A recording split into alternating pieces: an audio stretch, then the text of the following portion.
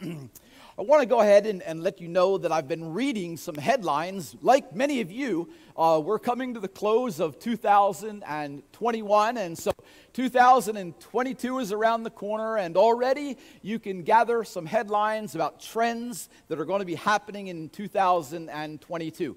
People who are prognosticators are already thinking about what's next inside of this COVID situation for our world, what's next with regards to trends, what's next in the future for us. And I want to tell you too that as I read some of those situations, it's not all good news. Sometimes it's bad news. And when I read that, or when I have a chance to go ahead and hear bad news, I have a tendency to go ahead and immediately think, well, gosh, I just hope that's not true. I just hope it's not true. That's true inside of the life of our church family. Whenever we hear news about individuals who are going through difficult times, we have a tendency to go ahead and want to hope that that is just not true. And so, I don't know if you were like me, but let's just go ahead and for instance, take a look at some headlines maybe inside of 2022. Netflix is raising the monthly subscription rate, and you're thinking, gosh, I just hope that's not good news, right? Hope that's not true. Or maybe let's try this one, that Amazon is no longer shipping anything else but books, right? And so that means you're going to have to go to the mall again, and you just hope that's not true. The opposite is also true for me. I found that when I hear good news, I hope it's not true. But when I hear bad news, I hope it's not true. But when I hear good news, I hope it is true. When I hear good news, I hope it is true. And then you kind of lean in a little bit, thinking that maybe this really is true. When I hear good news, I hope that it's true. For instance, this headline: eat more processed sugar and you're going to live longer. Give me another Christmas cookie and another handful of gummy bears, right? That's good. I made that up, by the way. When I hear good news, I hope that it's true. When I hear bad news, I hope that it's not true. I don't know if I can go ahead and make an audacious claim that that's kind of part of the human condition, that all of us respond that way. I don't want to presume that's the case, but I suspect perhaps there are a few more people like me that when you hear bad news, you hope it's not true, or when you hear good news, you hope that it is true. And when you hear good news and you hope that it's true, you want to kind of lean in because you want to be part of something that might be good. Did you know that at the very first pronouncement, before Jesus had ever done anything miraculous, before Jesus had ever spoke a word, before Jesus had ever walked on water or healed people who were dead and called them back to life, before any of that, the proclamation was good news. Was good news. I don't know if you're like me, but when I hear good news, I like to kind of hope that it's true. I want to lean in. Not only was the pronouncement good news, but also there is an unending source of joy that's not rooted upon our circumstances. Before Jesus had ever participated in public ministry, the announcement, I've got good news. It will bring great joy. And do you know the next line of the pronouncement? This is what is astounding to me. It's not just for Mary and Joseph, the parents of baby Jesus. It's not just for the shepherds who heard the announcement. It's not just for a group of people who had been waiting for a Messiah. It was for all people. For all people. I don't know if you're like me this evening, but when I hear good news, I hope that it's true. And I want to lean in.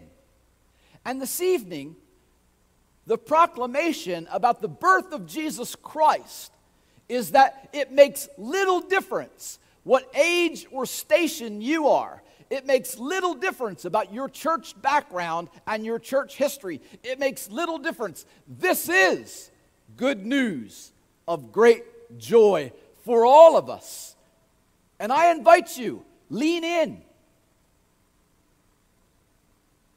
If you've never placed your faith and confidence in Christ, hope that it's true.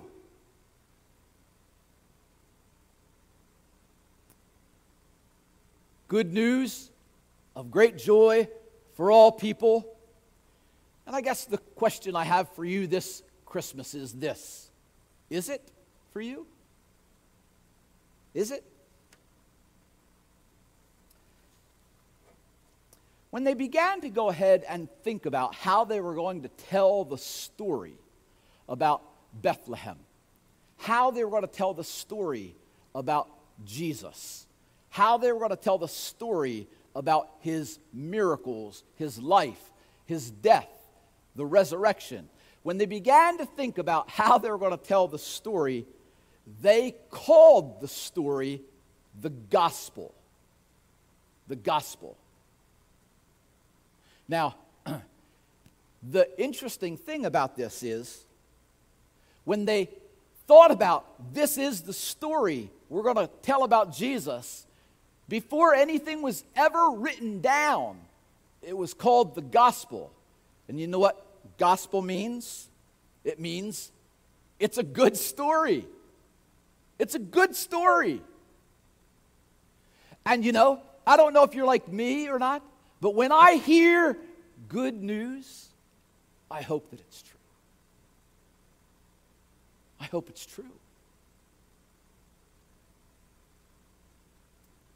The original word of the Greek language that was used is the word euangelion. You can see that the word angels kind of sandwiched in there, and that's because it's about other people telling other people good news. And that's what the angels did. I have good news for you of great joy for all people. I don't know what it is about the Christmas story that is so intriguing, whether people come to church or whether they don't come to church. It's enough that, you know, Charlie Brown's Christmas continues to be one of the most watched specials, not because it's just tradition, but because I think it all kind of climaxes with Linus standing on the platform once again and telling the story about the birth of Jesus Christ. Or maybe it has something to do with the fact that it makes little difference about where you go during these weeks leading up to Christmas. You actually can hear some portion of the gospel story being played even inside of places where we shop because of the Christmas carols. I don't know if it's the sentimentality or if it's the incongruity of the story. Things that you would never, ever, ever expect to be put together. A holy God, spotless and pure, laying in a stable with animals around and manure in the air. The incongruities. How it is that one whose birth is without question the most famous birth of all humanity, yet it's wrapped up in this scandal of a young girl who is pregnant out of wedlock. It just doesn't seem to go together. But it's good news. Great joy for you and for me this evening When I hear good news, I hope that it's true. When I hear good news, I want to lean in. Let's just take a couple of minutes this evening and look at a couple of these incongruities about how it is that this story that we read, by the way, fellas, nice job, I think we won. How we did as far as that, the story we read out of Luke chapter 2. I want you to notice, if you will, how Luke presents the story. Right out of the beginning, in the first verse, it says this: in those days, Caesar Augustus. Now, this sets the stage for the entire story. Everyone is going to go ahead and lean in because of Caesar Augustus' authority, of his power. But notice how the story is structured. Caesar Augustus, he issued a decree that a census would be taken. Caesar Augustus, he's at the top of the food chain, if you will. He's at the top of the political ladder. He's at the top of the power structure. He's at the top of the Roman world. Caesar Augustus. And underneath Caesar Augustus, then we read about Quirinius. He's the governor, right below Caesar Augustus. And then Luke introduces us to the next person in the story. His name is Joseph. He's got to be below Quirinius because he doesn't have any political power, but Joseph does have a lineage. He's from the house of David. He has royal blood that's flowing through his veins, and David is just below Quirinius. And then you have Mary, and you do know that culturally, that Mary might have done all of the heavy lifting in the birth of Jesus, but according to the culture, she was of less importance than Joseph. Notice what happens. Caesar, Quirinius, Joseph, Mary, baby Jesus. I think Luke tells us the story without actually saying the words, that it makes no difference what status you have. It makes no difference what rung you are on the ladder. It makes no difference about where you are, that Christ has come for all people. So much so that the Apostle Paul in the 2nd chapter of Philippians says this: he climbed down the ladder and emptied himself. I doubt that Quirinius knew that Jesus was born. I doubt that Caesar knew that Jesus was born. I don't know that they even cared. But the angel said, I have good news, great joy, all people. One other interesting thing that is cliche, I think, if you've been coming to church for a really long time, or maybe if you're just new to faith, you've heard this referenced around the Christmas story. Notice, if you will, that when Mary and Joseph, they get to Bethlehem, there's not any place for them. As a matter of fact, you have heard that there's no room for them inside of where they were staying. They didn't have any place to stay for Jesus to be born. Luke says it this way, that while they were there, a time came for the baby to be born, and she gave birth to a firstborn son, wrapped him in cloths, and placed him in a manger. There was no room. I don't think that Caesar would have made room for a poor peasant couple to have a baby. I know that Quirinius wouldn't have made room. The people in the community right around Joseph and Mary, they should have made room. We even sometimes like to vilify the innkeeper, whoever that might be, and say shame on him for not making room. And then when we gather together in a service like this, and we light our candle and we stand, we say, I make room. Do we make room?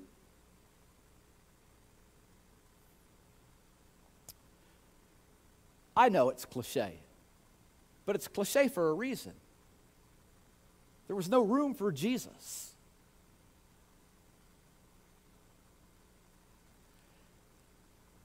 I wonder if I took your calendar from 2021 and I had a chance to run down your day log, have you made room? Or let's go from preaching into meddling. If I opened up your checkbook, have you made room? Oh, I make room. Especially when we're holding the candle and we light the candle. Be born in my heart today. Is there room? One last observation I think that Luke is trying to communicate in this narrative about the birth of Jesus. When the shepherds, they were out in the field, the angel of the Lord appeared to them, and they were terrified. And the angel said to them, "Don't be afraid. I bring you," here it is. It's good news. It's good news. Great joy. For who? All people. Today, in the town of David, a Savior has been born. He's the Messiah. He's the Lord. You do know that shepherds, they were in the lowest social strata. They were down here. As a matter of fact, you might not know this, but shepherds were so untrustworthy, they could never be called to be a witness in a court of law because they never told the truth. And so shepherds were not invited to come and be a public witness in a court of law. They were unable to do that. They didn't have that right because they were untrustworthy. It's interesting that of all the people, the announcement came. The announcement didn't come to Caesar Augustus. I would have written that. That's how I would have written that story. Look, just tell Caesar. No. Quirinius isn't part of that narrative. The angels didn't say, "I've got good news, Quirinius." There's nowhere in the story that you even read that Joseph and Mary heard the pronouncement. But the shepherds hear the pronouncement. I wonder if Luke is certainly implying to you and to me that, again, that Christ has come into the world for all people.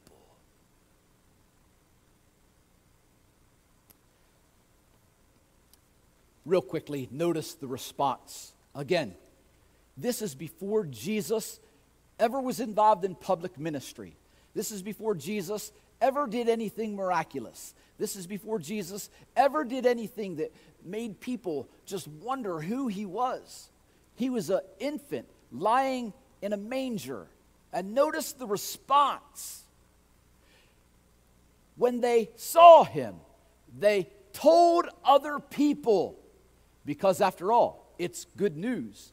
And it prompted great joy concerning what they had told them for this child. And all who heard the news, they were amazed at what the shepherds said. Mary, she was trying to work all this situation out inside of her life. She held on to that information. She was turning it over, pondering that inside of her heart. And the shepherds, well, they were just glorifying God. Because after all, this is good news. And when you hear good news, you hope that it's true.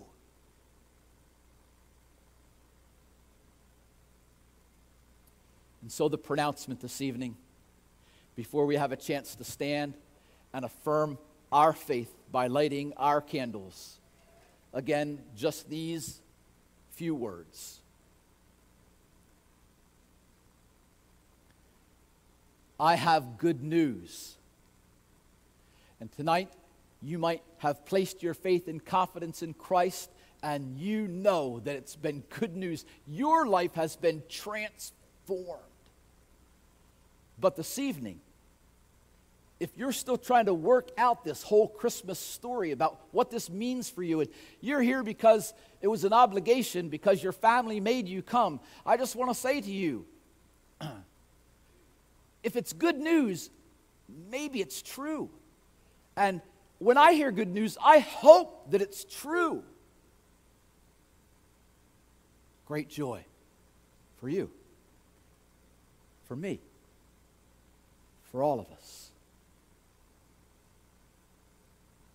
Will you pray with me?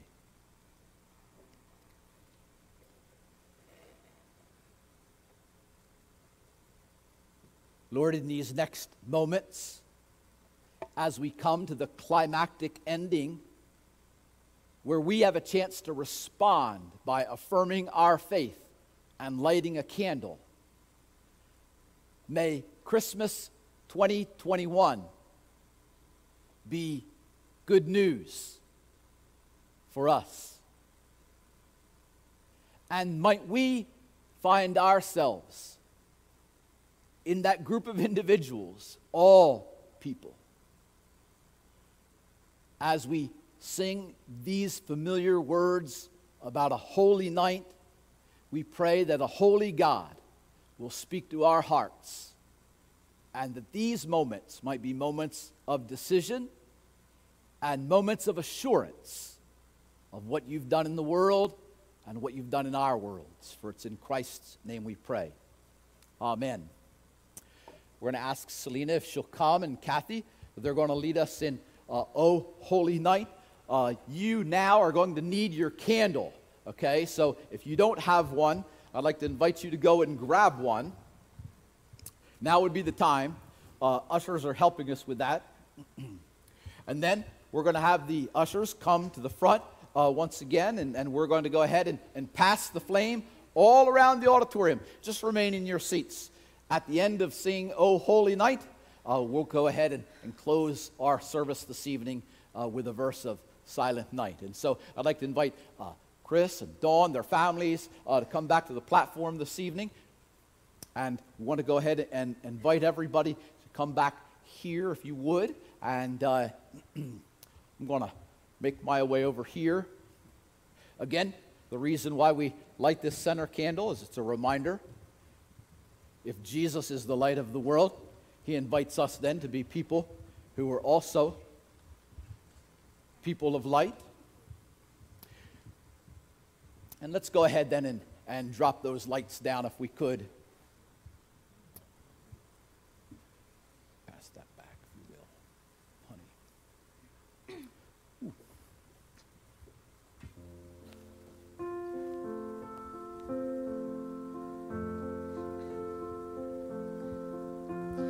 Oh, holy night, the stars are brightly shining. It is the night of our dear Savior's birth. Long lay the world in sin and error pining, till he appeared and a soul felt its worth. A thrill of hope, the weary world rejoices, for yonder breaks a new and glorious morn. Fall on your knees, oh, hear the angel voices, oh, night divine, oh, night when Christ was born, oh, night divine,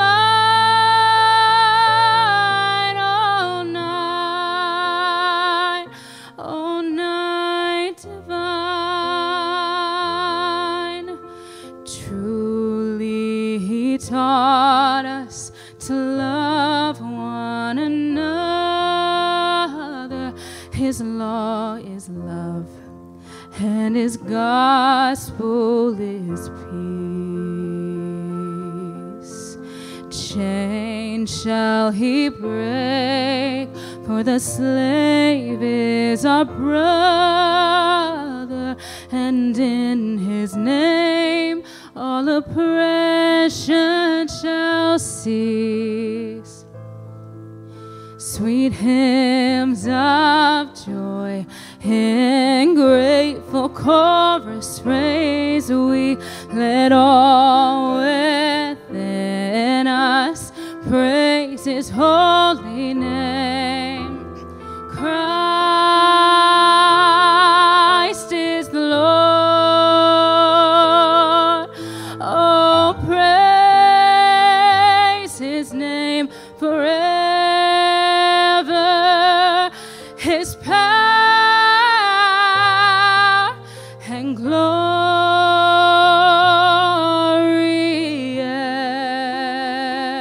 evermore proclaim. His power and glory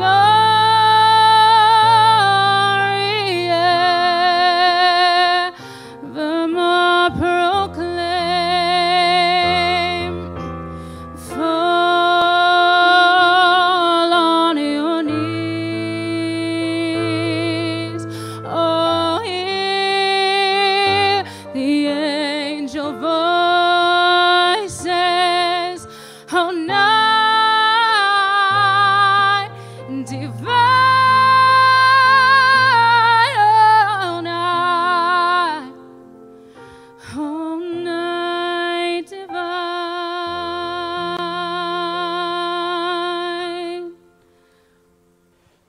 Would like to invite you to stand with us, if you will. And that is an affirmation of our faith. Let's just close with that one verse of Silent night, holy night, all is calm, all is bright.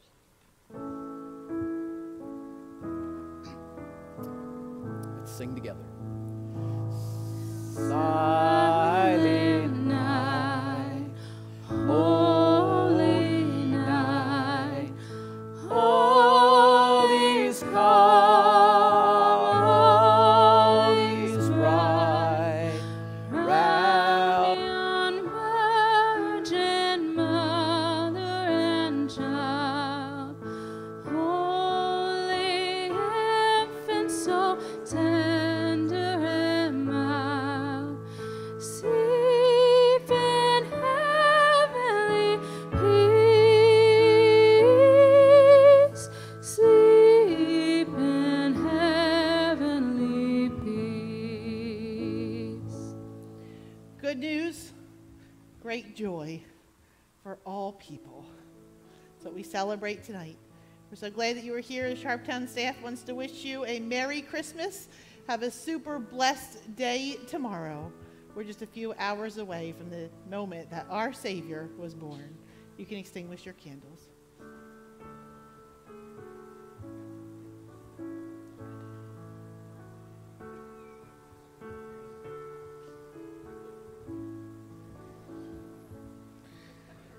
Let's pray one more time together as we send you out.